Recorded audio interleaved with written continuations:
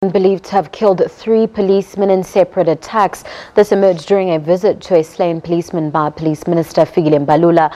The warrant officer was killed in a shootout with 3 gunmen in Vosloorus on the East End. A vehicle fitted with false registration plates. Police alerted during a routine patrol. Approaching the car, the policemen were ambushed. One of 3 suspects sprang from the vehicle and opened fire, instantly killing Warrant Officer Mtetwa. Now his family is still trying to come to terms with this loss. He was a breadwinner to his children and wife. He loved his family and relatives. We are devastated. And a nightmare has now become a reality.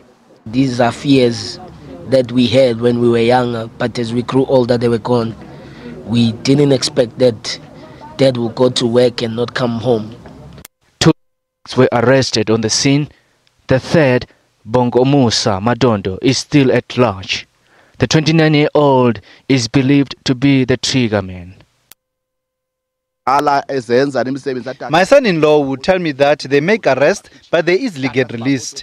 The other day, he slept in the back room armed and saying the suspects could arrive at any time. Close to retirement, Mtetwa served in the SABC for over 3 decades.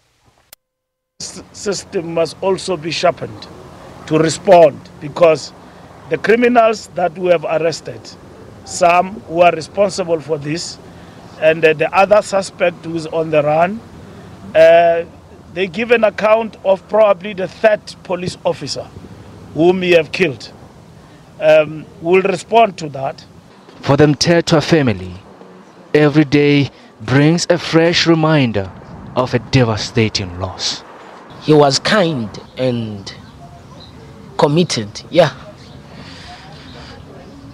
SABC News, Vosloorus on the East End.